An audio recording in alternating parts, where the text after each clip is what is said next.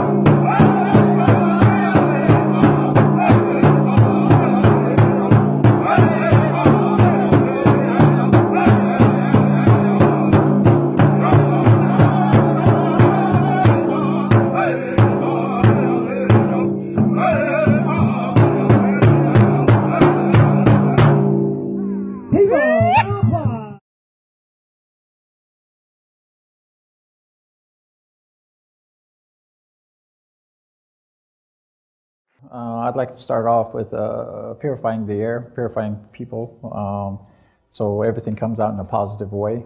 You know, we look at life as always try to look at life in a positive way, because there's too many negativities, too many negative things happening in today's world. And so I try to start off with a smudge. You know, if even just smudging the room clears that away. So what I do is I have or given assistance from the Creator, you know, with the Spirit, what I call angels that come and help. In my ceremonies, they come and help me. So it's not my choice to do what I do, it's the Creator's choice. And through visions, that's how I was chosen. And so that's why I have to walk in this way of life. I don't have to, but I'd be gone already. You know, so you know, it's an honor, but it's also scary. It's really, really hard. You know, it's like Ryan said, it's difficult to walk this way of life, because you have to really put everyone first.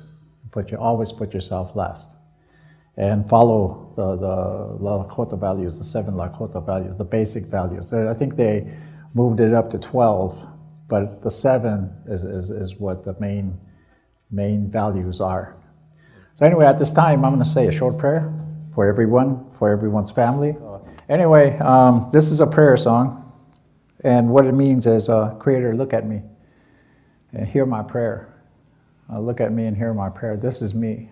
You know, have pity on me and look. You know, listen to my prayers. Make my prayers good, and for everybody. For all of you and your families, because I know you have families out there, and the people that need it. You know, there's people that really need our prayers. So anyway, here,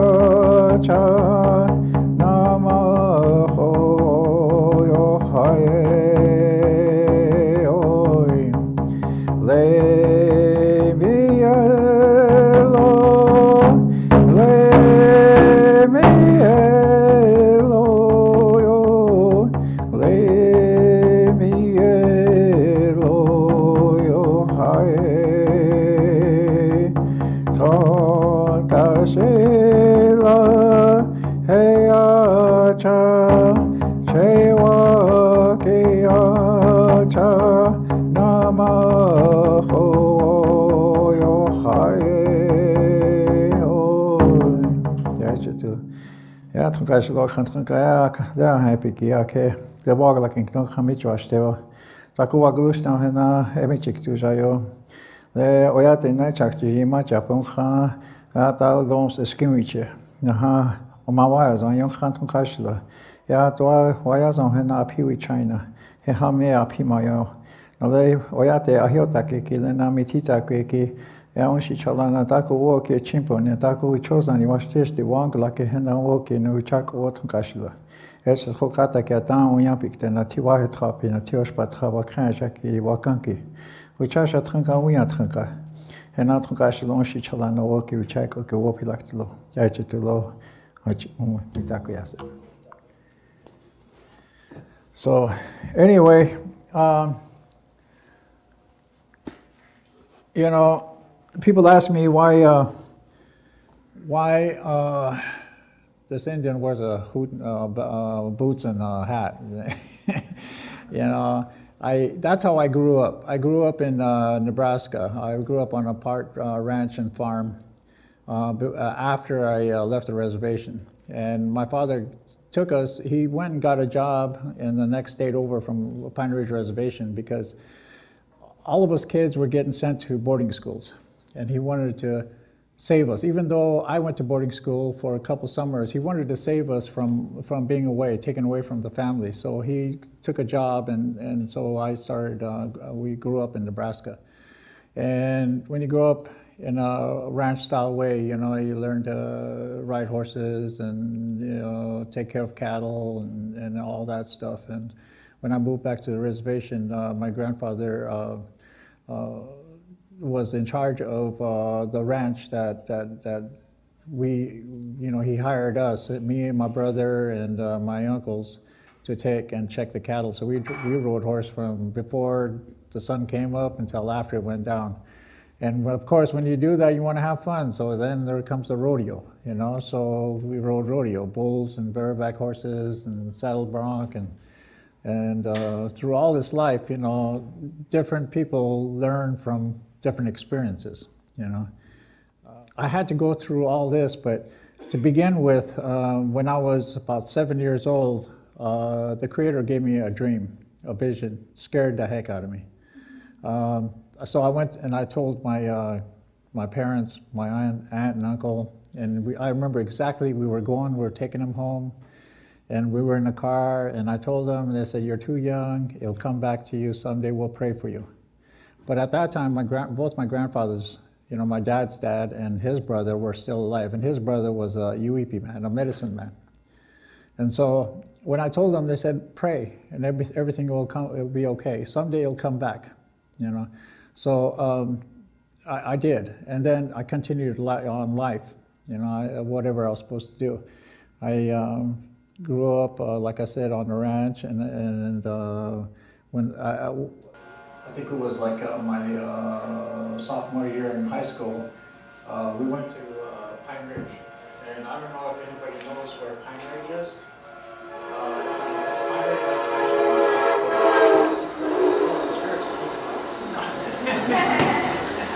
You get in on the train there. There we go. Okay. Now they're jumping back on the train. That's a joke we have because over in Boulder, where we keep our sweat lodge, a train like this goes by the sweat lodge. Every time it comes by, it's like a timing. Before we start the ceremony, that train goes by and says, "Oh yeah, the spirits are here now." So this is a joke that we, you know, and then it seems like when we finish, it goes by again. So we went to Pine Ridge one day. My uncle and I went to Pine Ridge one day, and he said, we were bored, you know, my grandpa had to do business at the tribal office, so he went in and we got bored, and we were looking at where you parked. Right in front of us was the recruiting offices. So he said, "Well, let's go see what they have to say." You know? And so we went in there. First I said, "Let's go to the Marine office first." And he said, "No, let's go to the Army recruiter first." So we went in there. Just out of curiosity, I just turned 17. And out of curiosity, we walk in there. 2 weeks later, we were in the Army.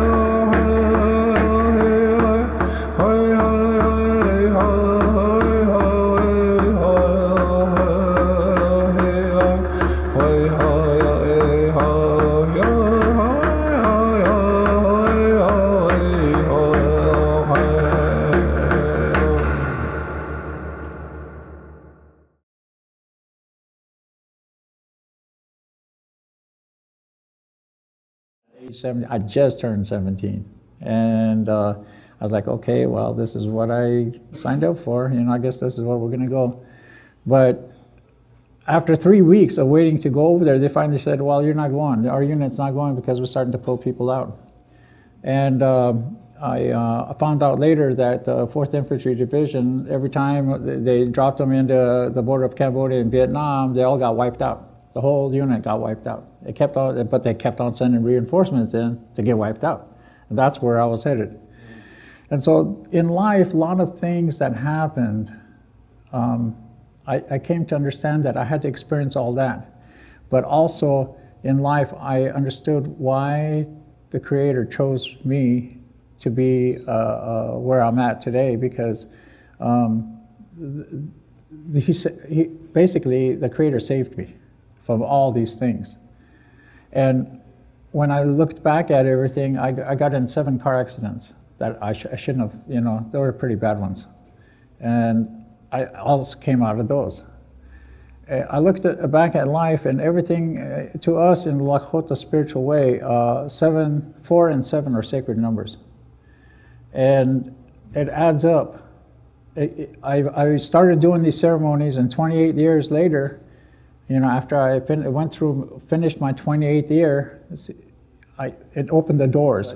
I also understood that there's a reason for everything in life, you know. And so I thought about that, and I said, well, I'm going to try my best. I'm going to try my best to spread the word of how and what I know and how I feel. Because, like I said, you know, Creator chose me to lead ceremony. And if you think about it, the 28 years, that's 4 times 7, 4, 7. And when I spoke in what was that, at university, I spoke at Sevilla University. Sevilla, you know, there was an auditorium full of young people, and I said, this is beautiful because they need to hear this. And when I spoke there, I looked at the, what was it, the month or day of the month, and it was the 28th. Yeah. And I didn't realize that until I was talking. And then I just happened to look at my time because I wanted to see what time it is, and I said, and then the date came up, and I was like, hey, it's 28. So in life, a lot of things are either added up or multiplied by, or 4 or 7. And so just like our sweat ceremonies, there's 4 doors. You know, we can't do 3 because it's not a complete ceremony. You know, you just wasted that much time, sort of. You can't do 5 because you're asking for more. You're asking for more problems, more issues. And so you don't overdo that. And so, you know, you have to keep it right at 4. There's, you know, for us medicine people, we have to use 28 rocks, 28 grandfathers, 28 stones. Because, you know, again, that's 4 times 7. And that's what we're supposed to use. And some of the healing ceremonies, I use 104. But that's what my hochoka, my altar, you know, requires. So anyway, in life, you know, I look back and I said, okay, well, all these make sense all the way up. And I understood that there are certain things that pull you, that want you to, and just like you were saying, you want to go back to Arizona, the desert, because it's pulling you. There's a reason for that, because you're either away from that too long, or you need to reconnect where you're supposed to, where you're used to, where you were raised from or born from. So you pray about that, and then you say, okay, well, I'm going to make it happen. And if it does happen, it's supposed to be that way. Also in life, I have a lot of deja vu. And deja vu is like, oh yeah, I've been here. You know, I've been through this, or I see, we were here, you know, we've done this. And that means that we're on the right track. We're doing what we're supposed to be doing. And so that's how I look at things, and I was like, okay, good, you know, let's keep praying. But also in life, there's all, you know, certain negativity. Certain people have negativities that we are supposed to help them with. And there's a reason for that, because that's what they need, the help that they need, the prayers that they need to get over this roadblock or this health issue or this family issue or legal issue, health issue, you know, yeah, I help them try to get over that. A lot of people just solely just concentrate or they think that whatever problem that they come to, they focus on that instead of looking beyond that.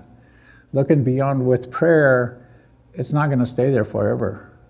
Somehow, some way, it's going to get resolved, and somehow it's going to be taken care of. You know, whether because it's going to take you and the Creator to do that, to overcome that. Because I look at it as like a speed bump. We come up to a speed bump, and people focus on that speed bump because it's you got to go slower or whatever to get over that hump. People don't look at the other side where the road is smooth again, you know. It's because it's not going to stay there. And some people get too carried away and say, concentrate on that speed bump, and they, you know, scream and yell and think that everything's over with, you know. And so I explain it to them in that way, you know. So, but back to these values, these Lakota values, the respect, the honor, humility. My grandfather taught me these long time ago when I was little. And in life, every time I came to a speed bump, or my life thought, you know, it was hopeless, or some kind of a issue where it was hard for me to overcome, one thing that comes back to me is what he told me. And it's only one of these, you know, a couple of these, but that's all I had to remember, you know. He told me, he said, "Tuktelia onki hena oyate ki oichaki naha unshicha unwo." He says, wherever you're at, help people and conduct yourself in a humble way, and everything will be okay. And when I do that, I get over that. So my objective is not just for the young people, but for everyone. If you can follow these seven values, Lakota values, it'll help. And if you teach the young people these values, it'll help them in life. And, you know, it can make a big difference. You know, in our way, we don't have a word for "I love you," because in our way, what we say is "Chante o chikalankelo," I hold you in my heart. You know, and so in our way, we automatically know. I've never heard my grandpa, my mom, or my father ever tell me I love you. But because of these values, I automatically knew. And I automatically knew that I was loved, and that and they knew I loved them. So with these values, you know, it helped me through life. And I try to teach that to my children, my grandchildren. I try to teach that to all the young people. And that way it'll have a positive impact. In today's world, in today's society, you know, it's getting harder and harder because, you know, issues like, and we were just talking about, like, you know, what happened, Fukushima. You know, when Ryan and I took me to see the beach, Beacons Beach, yesterday, I went out there and it was beautiful. You know, surface, kind of a little chilly, but we were out there.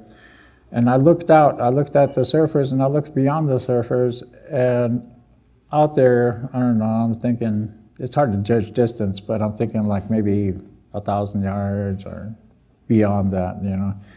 I looked at it, and all of a sudden the water turned red out there. The water turned red, and the first thing that came to my mind was Fukushima. And I said, I wonder if people are really getting affected by these surfers, these swimmers, or whatever. And so I prayed, and I said, you know, this is all these issues, you know, we have to think about and pray about. And I know that we're guilty of that too, but you know, the use of oil, the petroleum, and what it does to the air, you know, what it does to the ground, what it does to If it, you know, and it's constantly, these oil pipelines are constantly breaking. And it's contaminating our water system underneath, you know. Water is our first medicine that the Creator gave us. We're all made of water. You know, they say scientifically, what, 60% of our body's water? 83% of our heart and lungs are made of water. You know, everything needs water. Plants need water to grow, grass needs water, everything. Animals, birds, everything needs good water. And back on my reservation, because of uranium mining, a lot of people are drinking bad water. You know, and there's health issues that come, a whole bunch of health issues that come from that. And it's all over the place. And like I said, we're guilty of it because we drive vehicles. We fly, you know, in planes to get from point A to point B faster, you know. I thought about that. I was like, if I go back to horses, man, it's going to take me forever to get there. I'll still be coming someplace over there in the Rockies this way. But, you know, we did it before, you know. But there's also, you know, there's also already electric cars. The Japanese already invented cars that run off of water. You know, how come we can't convert? Other countries are trying to. Wind and solar energy, how come we can't do it? Why do we have to focus on digging as much oil from the ground as possible? We Lakota people look at oil as the blood of Ojimaka, Grandmother Earth. That's the blood, the life blood of Grandmother Earth. And we start taking that blood out, she's going to get weaker and weaker.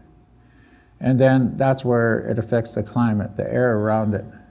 And when it affects the air around it, then these things start to get a little bit more worse, like storms, hurricanes, tsunamis, volcanoes, all these earthquakes. You know, it creates earthquakes. It disturbs Ojimaka.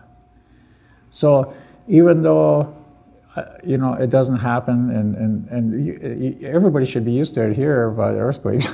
Yeah, but, you know, there's a reason for that, you know. There's a reason for all these, some of it's natural, but a lot of it's man-made.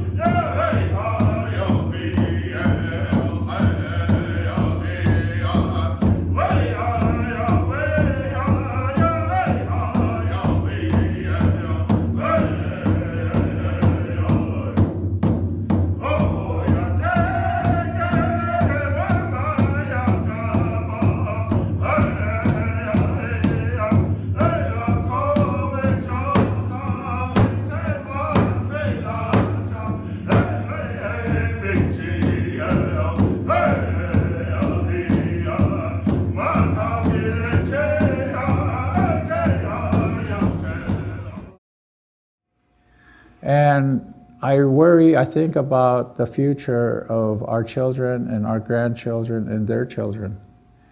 Because the way I saw it and the way that I feel is that within 50 years, we're going to self-destruct. But the other day, somebody said it's going to start in 2022. And I was thinking about 2022, that's only a couple years down, you know, that's only 3-4 years down the road. I mean, that's quick. And in my lifetime, I remember that when I grew up, my grandpa raised us, when me and my brother, when we were little. We used to live in a log cabin. And it took, I think it was like maybe a quarter of a mile. We had to go downhill and into the woods, and there was a creek called the Whitehorse Creek. And we used to take our buckets and bring the water, fill those buckets up, you know, they're so big. Fill those buckets up, and we used to head back up. Because my grandpa was too old. I mean, he barely walked. So we chopped wood, but we also went after our drinking water, you know. and so cooking water too, you know. And so we'd grab that and we'd take off. My brother was, you know, 2 years younger than I was. And by the time we got home, we only had like half a bucket each, but, you know, still, you know, we got it up there, you know, and it was good water. I mean, you know, we drank that water. It came from a spring about 4 or 5 miles up the river, up the creek. Nowadays, we have our one of our sacred ceremonies, a Sundance ceremony, right beside White Horse Creek. And when you look at that water, you don't want to even touch it, because that's how. And plus, more people live there through there, and that's the way it is all over the place. We knew that Missouri was already contaminated, but we're trying to save as much of it as we can. And that's where Standing Rock came in. When the Keystone XL pipeline was first being planned and started to be built, I was inside of a ceremony. And I told the people that came and joined me, I said, you know, if they continue and if they get hit into Nebraska, I said, I'm going to load my chanupa, it's a pipe that I pray with, a connection to the Creator, and the Eagle staff. And I'm going to stand in front of that Keystone XL pipeline and pray that it doesn't go through. Well, after that ceremony, a couple of weeks later, it stopped. They didn't, you know, they weren't going to, they stopped it. So I was like, great, you know. And all of a sudden, you know, next thing that came up was Standing Rock, the Dapple, you know, the pipeline up there. And I was like, you know, I made a commitment to do this, but that was Keystone XL, and this is a different pipeline, so I guess I don't have to go, you know. That's what I was thinking. You know, I was trying to make an excuse, but what happened was it kept on pulling at me, you know, just like what we talked about, you know, it just kept on pulling at me. Like, I needed to be there, but at the time, I couldn't be there because I didn't have no way, I didn't have no funds. You know, I was thinking, okay, well, I have a vehicle, but you know, I don't have any money. I can't make it up there, you know. So that was another excuse that I had, you know. I was like, okay, well, I gotta do this and do that. But it kept on pulling at me, and I was like, I need to be there. For some reason, I need to be there. What these young people were focusing on was to save the Missouri from getting any more contamination. At first, when it first started, it was above Bismarck. But because of the city, because they didn't want their water contaminated, they voted to move it further south, right above Standing Rock. And so the pipeline was supposed to go through there. And that's what they were, guaranteed break. Because I asked one of them, and I think he was, what do you call it, a person being sent in to try to convert people into supporting the oil company. And what do you call them, trolls? Lobbyists. Yeah, lobbyists or whatever. And I was talking to him, and it didn't take me long to figure out, you know, this infiltrator, you know, because of the question, why don't you support oil? How come you know? And I was like, why is he asking that? He's supposed he's in our camp, you know. But they were all over, I guess. And he said that, he told me, he said that he used to, and this is his story, he used to work on pipelines. So I was like, okay. I said, how good are these pipelines? You know, he says, they're pretty good. So I was like, okay, well, how many years can you guarantee for it not to break? They average about 20 years, he said. About 20 years, that's what they've estimated it at. So I was like, but, he said, they can break in 9, 10 years. So I was like, so I looked at him and I was like, so you're saying that it's a guaranteed break, whether it's 10, 20, 30, 40 years, it's a guaranteed break. And he said, yeah, it'll break. So sooner or later, that pipeline's going to break. It's a guaranteed contamination. And if you look at the map where it's coming through above Standing Rock, if it breaks through a little further down, we've got Oglala Aquifer. It's the biggest aquifer in the United States. And that serves water for a lot of people. So at the beginning, these young people were worried about their contamination on Standing Rock. But when I got there, I was like, wait a minute, this is not just for the people of Standing Rock. It affects all the people down the Missouri. It affects all the people that depend on the Oglala Aquifer. And not only you have to think about not just the people, but all the wildlife and all the birds and all the fish that are in that water, all the plants, all the medicine plants that are grow along that water and away from that water, because a lot of them are getting piped out. And then I thought about Miigwetch as a project that we pipe our water from the Missouri River all the way halfway across the South Dakota to Pine Ridge, and that's our drinking water. And even that, they have to put chlorine in it to purify it more, because somehow it got contaminated. So then I thought about that, and I was like, and then, okay, it went beyond that. So now it affects the farmers and the ranchers. Farmers have to grow crops with water, and they have to put it to market. The ranchers have to raise cattle, sheep, or whatever, and to put it into market. And if they can't do that, then it affects the consumers. And then it goes into food shortage, and it affects everybody and spreads and keeps on going. So I realized that this isn't just for Standing Rock, it's for everybody that uses that Missouri on both sides. And then it goes further out. And then I said, you know what, other countries are going through the same thing. And so it's affecting the whole world. And so this water, this life, the life that we have to, that medicine that we have to have is getting jeopardized every single day. Because then thoughts like, when I was thinking a long time ago, we used to fish in this river. It's a pretty wide river called the White River. And it came through Nebraska and into South Dakota and kept on winding around. And we used to catch catfish about that big, big ones. And my grandpa used to do that. Now it's dry. It's been dry for a couple decades. It's just, at first it was muddy, and then now it's the only time it fills up is the rainy season. But there used to be rushing river. But because it gets blocked off, and because ranchers said, okay, well, I need this water, so I'm gonna just dam it off, and it kept on going. By the time it got to us, there's nothing, So these things like that, it affects the livelihood of everyone, with all these issues that come up. And I know there's a lot of problems. There's a lot of other problems. There's health issues. Monsanto, no good for our, the food. It's either food, the air, or the water. And when it affects us in that way, what are our kids gonna do? What are our grandchildren are gonna do? How are they gonna survive?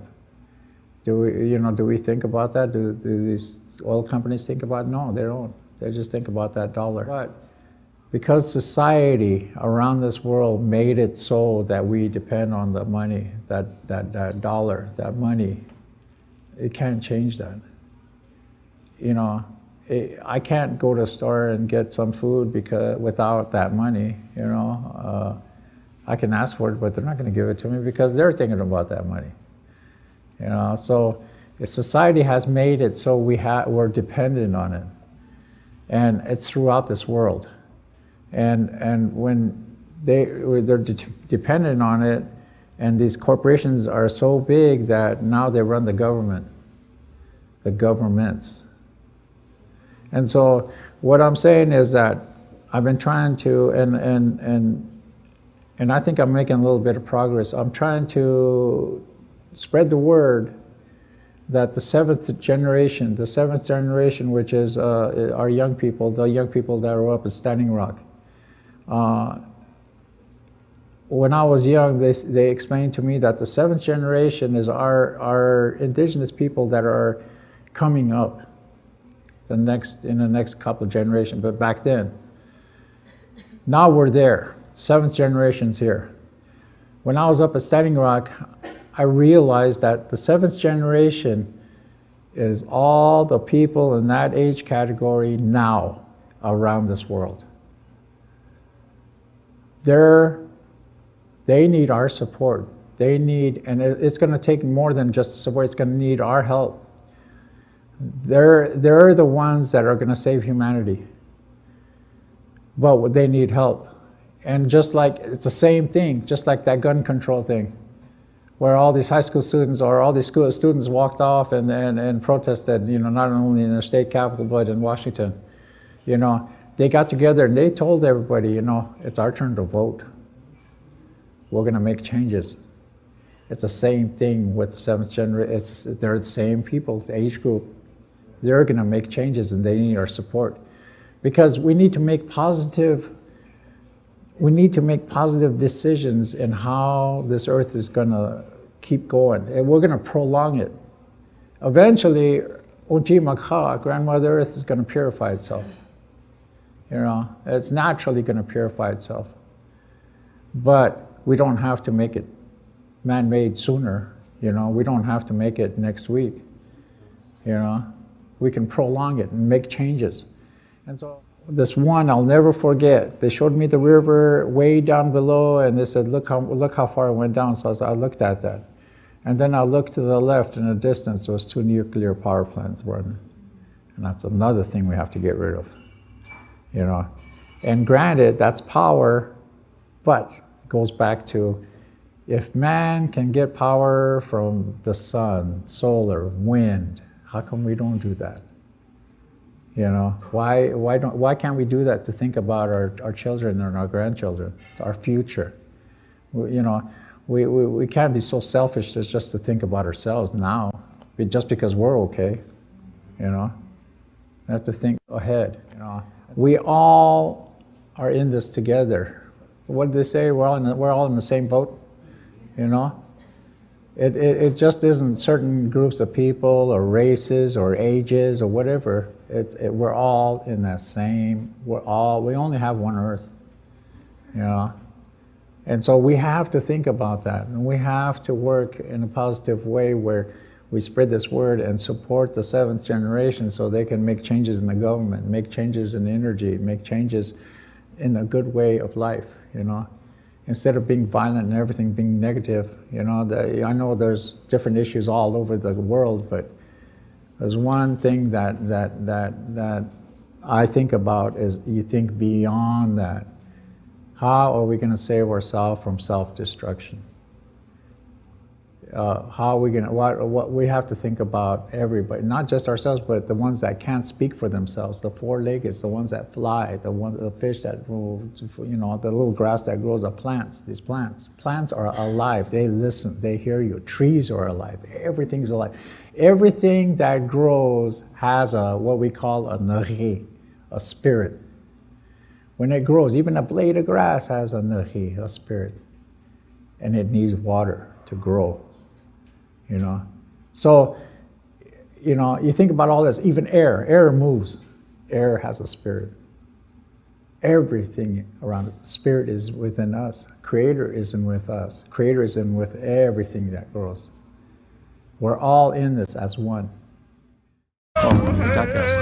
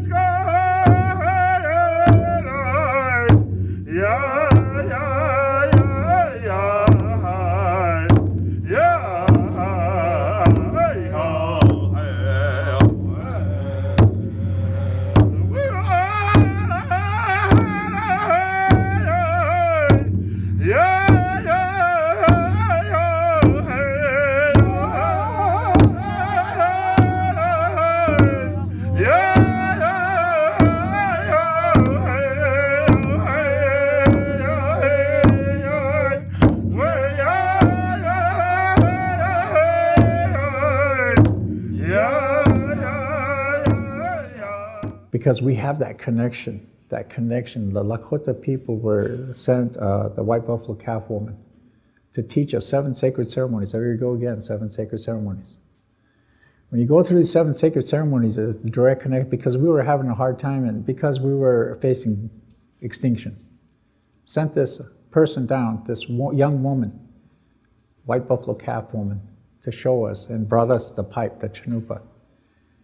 So we have that connection. They said, anytime you have a hard time, when she finished teaching us this, and before she left, she says, anytime people have a hard time, you put this together and you pray.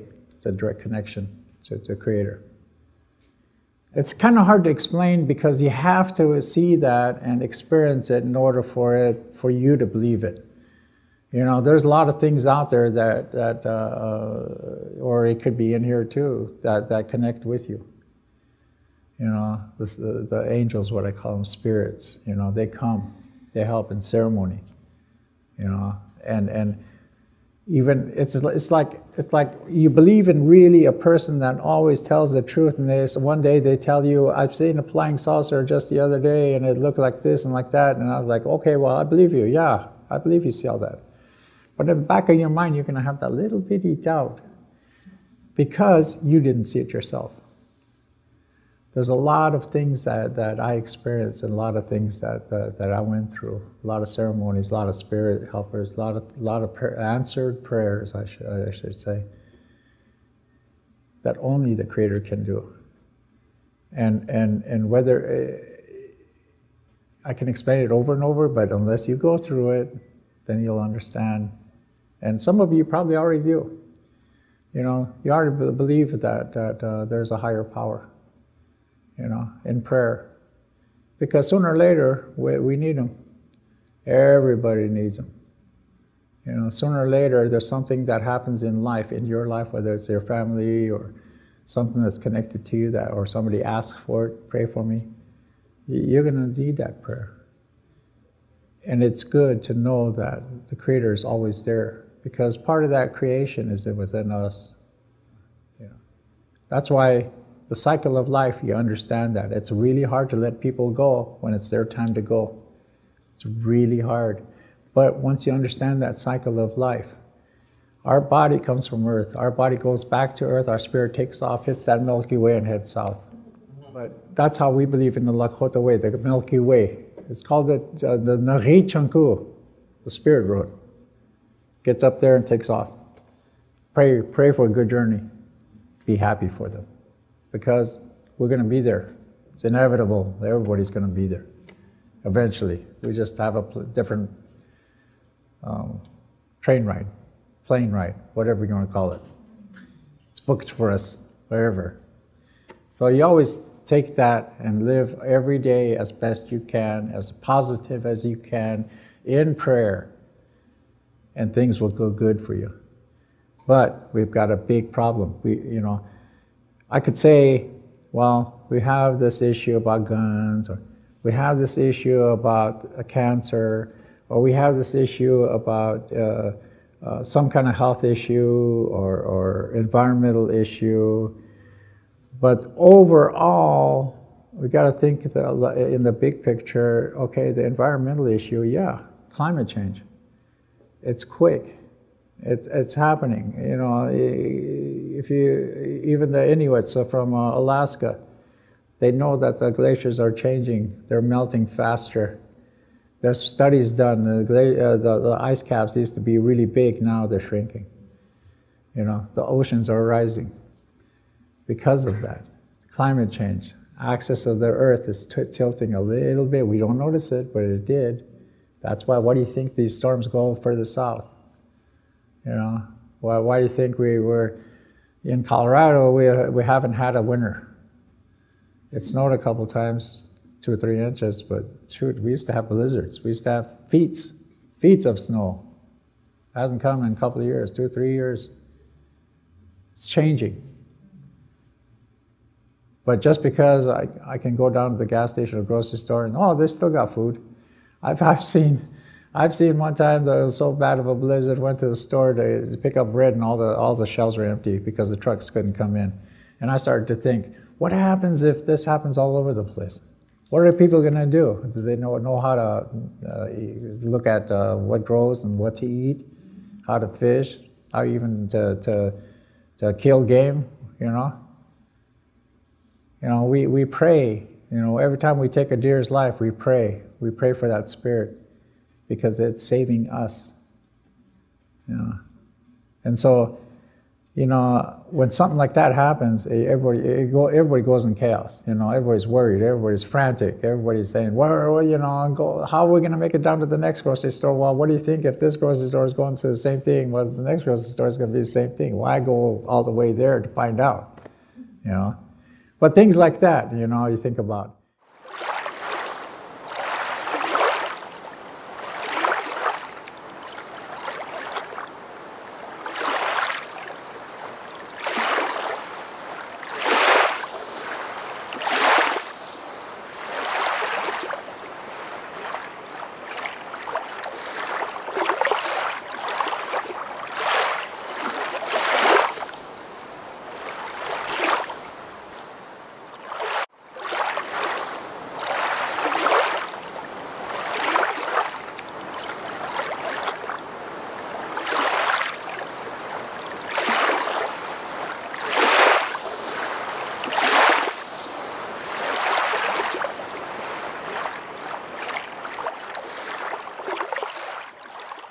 And like I said, Standing Rock brought the seventh generation, not just from there, not just from across the United States, but from around the world. It brought them together.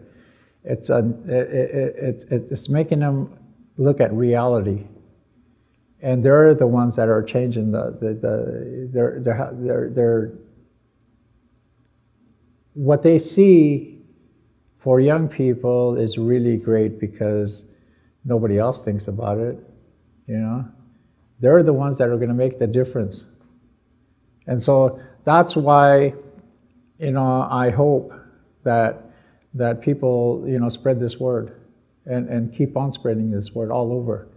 And I'm going to do my best because, you know, like I said, society made it where it takes money, you know, you know, I even need somehow to raise money to get to these countries, you know, one at a time, not just think about it, well, okay, where's the next worst place, you know. But it's happening all over, you know, digging up in Africa, in South America, Central America, just because of what they can get to sell, how to make that money. It's all over the world. You know, when I was talking at that university, they gave me a bottle of water, and I was like, look, long time ago, when I was young, I never thought I'd buy water.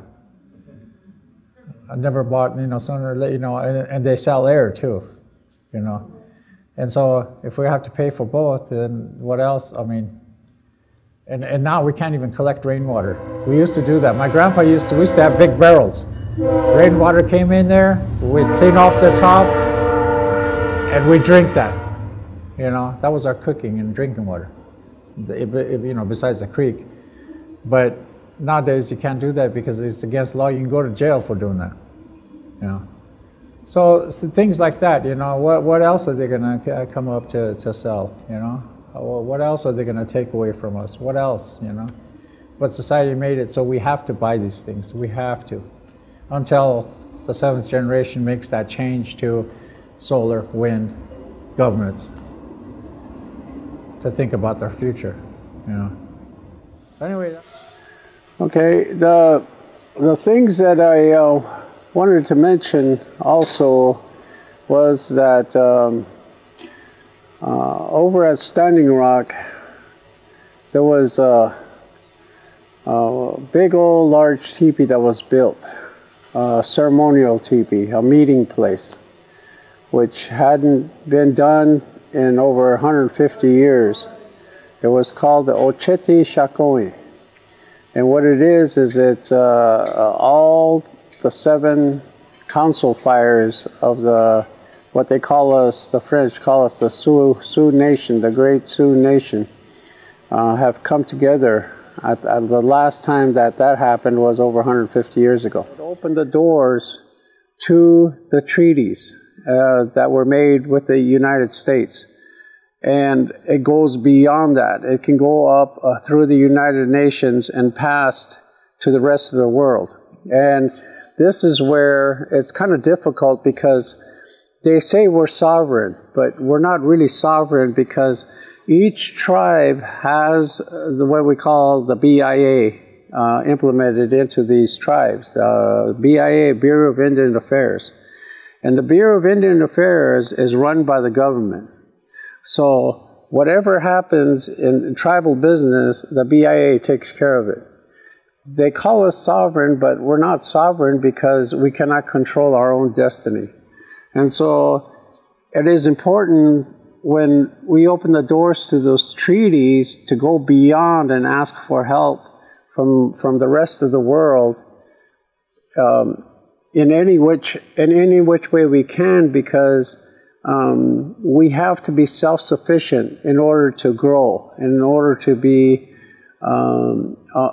among the world. They call us a separate nation, but we're not really a separate nation when we're still controlled by the U.S. government.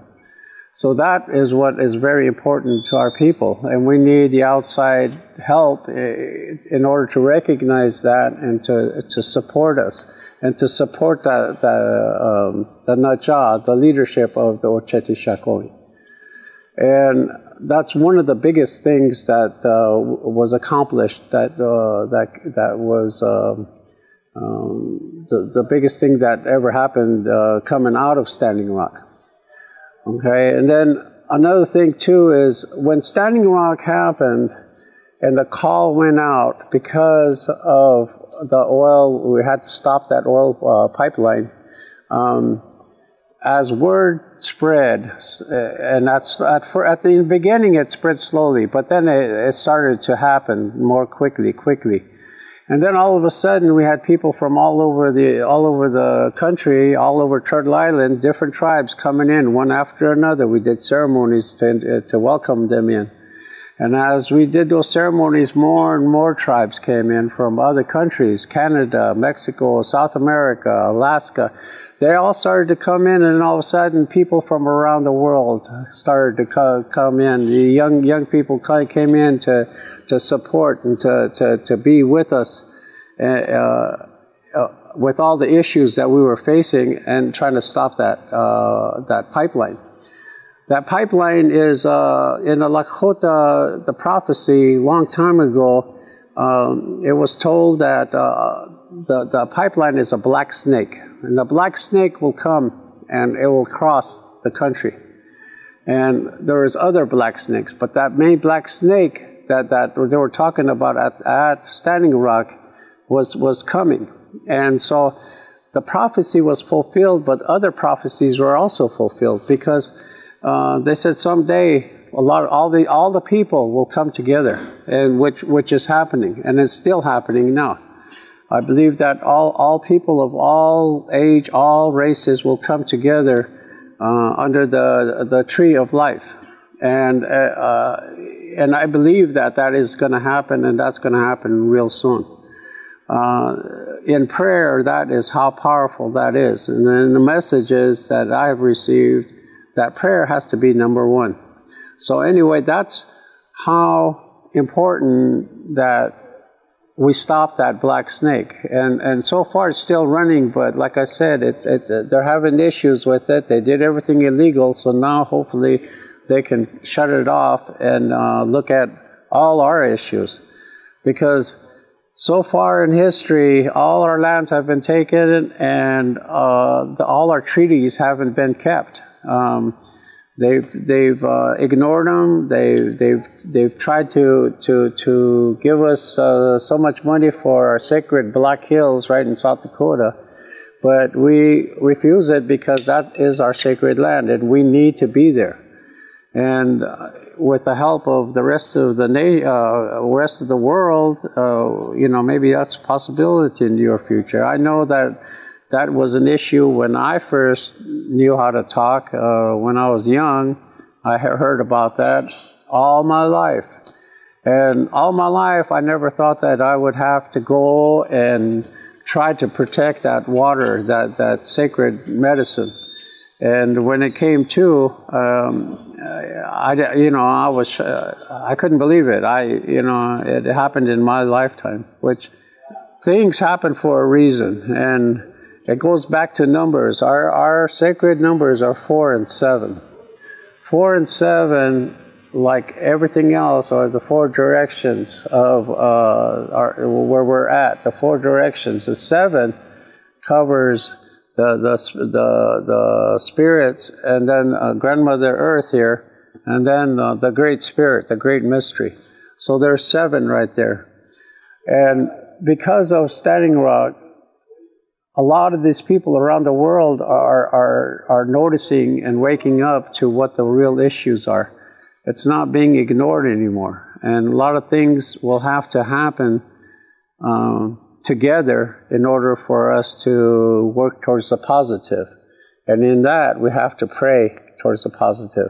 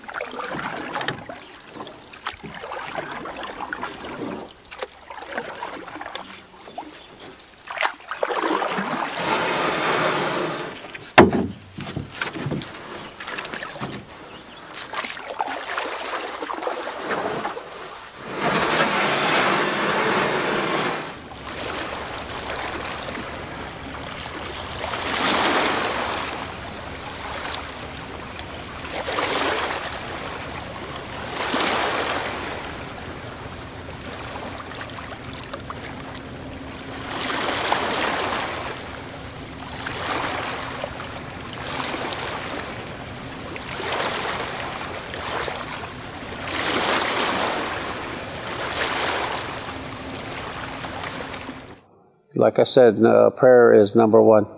We all have to make stronger prayers. If we all pray around this world of all the issues that are going on, the negativity, we could turn that to positivity. We can make this a world to last a lot longer for our children, grandchildren, and their children. But we don't have much time, and we need everybody's help. I know that lately I've been, before I came this way, I was pulled towards Canada, because one of the things that came out of Canada was that there was a lot of suicides with young people, and I heard there were ages 10, 11, 12 years old. And in my hometown, there was like an epidemic of suicides. A couple of nephews of mine committed suicide in the last 2 years. And so the organization that we're with, we're trying to find a way to help these young people come back to our culture, come back to maybe ceremony in a way where we can help them from committing suicide. And I know it's a problem all over the world, and maybe that's another reason why we need to get out there and do more ceremonies, or even just talk to the young people. All indigenous people around this world were sort of put here by Creator to protect and watch over the what we call Grandmother Earth. And that protection and cultures around this world is also jeopardized by big corporations and governments, because they keep on taking and taking. And when that happens, we're not strong enough to to defend or protect what is in our area, and we need the people of this world to come together and support in that way. And so there is a voice out there where we can make changes in the government, make changes in the policies concerning what we can do to better the earth instead of going through fossil fuels or more timber or everything that's needed from the ground is taken until it's going to be all gone.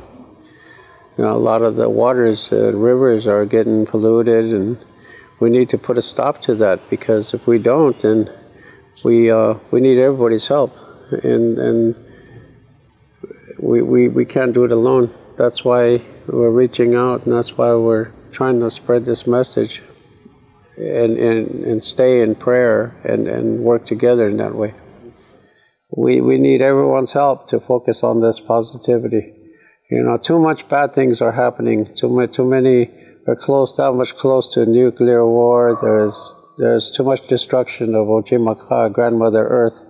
So we need to make that change. We all need to start to come together. You know, I really appreciate Taku Namak on Pekilena, Lila Wopila Trinka Chichapelo, and I really pray for all of you out there. Thank you.